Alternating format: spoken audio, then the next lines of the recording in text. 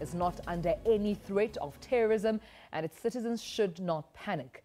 This is according to the State Security Minister. Speaking to SABC News earlier, Mahlobo said even though the country is facing no threat of terror, it remains on high alert.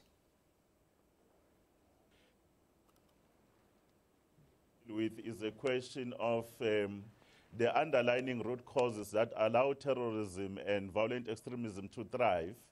In our own continent, we must be able to note that we do have challenges in the east part of Africa, in the northern Africa, West Africa, including in the central Africa, in the Great Lakes. But when it comes to Southern Africa, we know that in Southern Africa, we are very stable as a region through the work that we are doing. But more important, we need to be able to indicate to South Africans that we don't have to panic.